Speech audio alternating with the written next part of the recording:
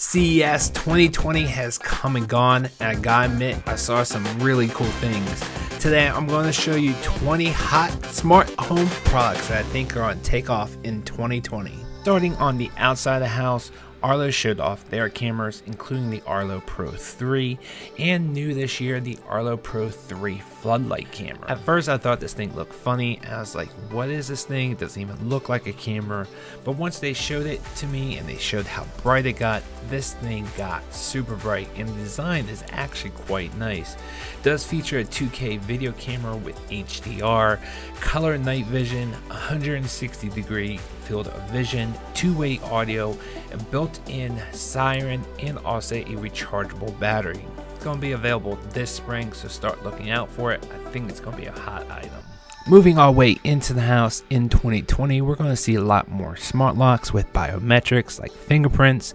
Here is the UTech U-Bolt Pro, the ultimate 6-in-1 smart deadbolt, where you can unlock your lock in 6 different ways. 1 with the smartphone, 2 with biometric fingerprint, 3 a code, 4 auto unlock settings in the app, 5 a magic shake of your phone, which I really don't know how I feel about that one, and number 6, it still has a mechanical key underneath all this smart home stuff. If by chance you want a smart door handle instead of a smart deadbolt, UTech offers this 4-in-1 smart door handle, which I checked out at CES. Currently, it is on Indiegogo, and they've raised over $165,000. If you guys want to check this out, I will leave a link down below.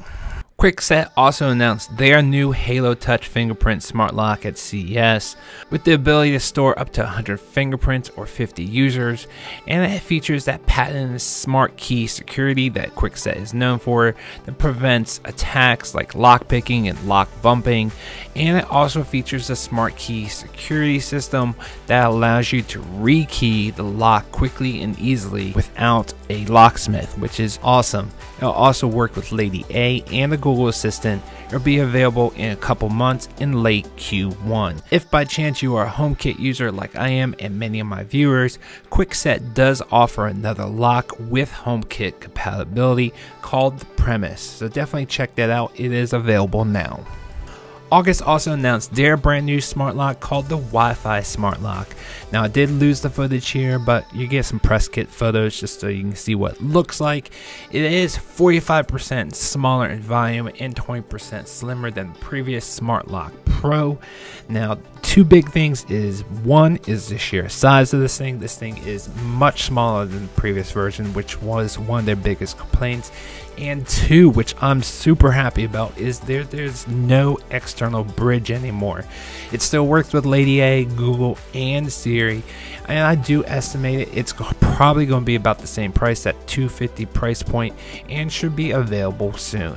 And last but not least, one more thing before we go inside is another lock by Level Lock, and this thing looks awesome, and the reason why is because it's invisible.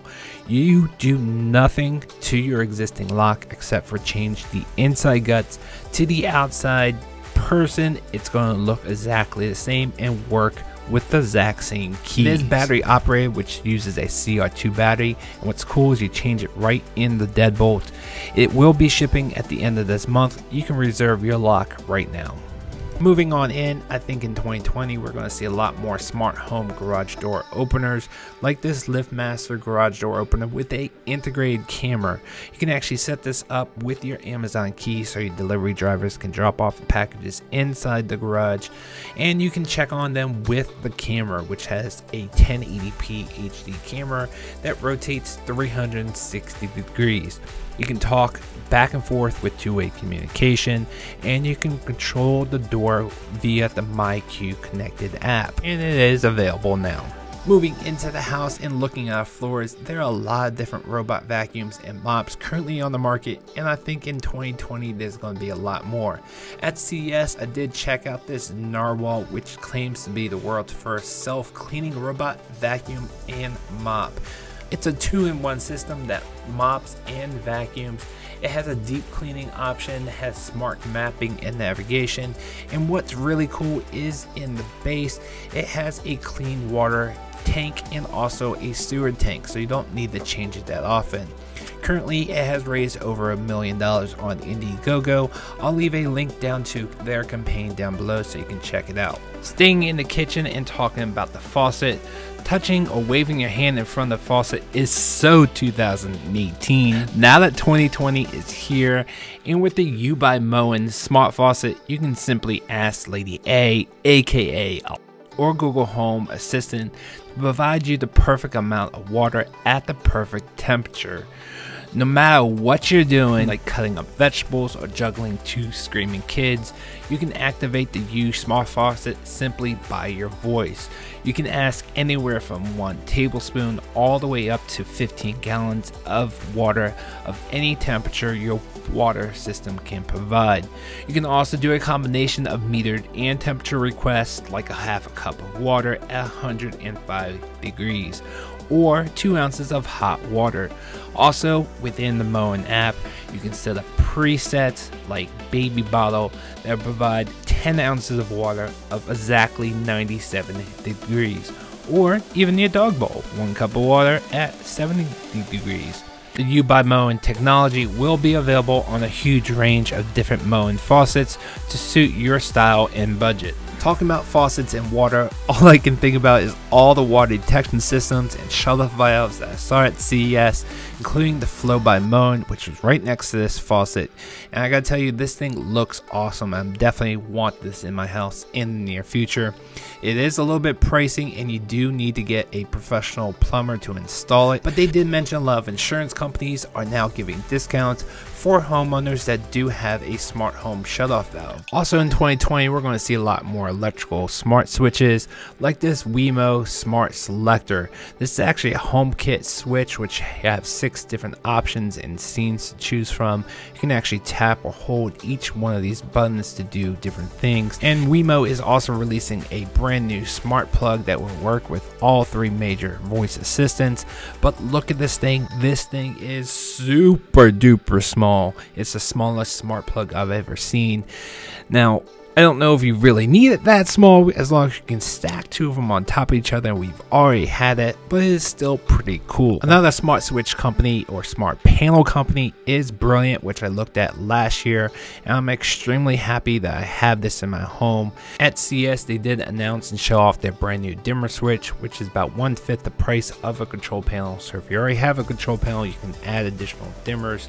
They both work with Lady A and Google Assistant, but unfortunately it still does not work with HomeKit, even though they have announced that it will be coming, and I can't wait. In 2020, we can expect smart lights and panels to get even smarter and start learning our habits. Nanoleaf showed off their brand new light panels, which are now shaped as hexagons, and they also announced the learning switch, the learning button, the learning gateway, and showed off their new smart light, which is all part of the Nanoleaf learning series, which will learn your habits and turn on and off the lights as it learns your habits, which is cool. But I gotta admit, the coolest thing I saw at the Nanoleaf booth is the gaming room. This feature is not new, but it is cool to see in action. It will actually reproduce colors from your monitor and throw it up onto your Nanoleaf panels. If you set it up correctly, it can give you a really cool effect.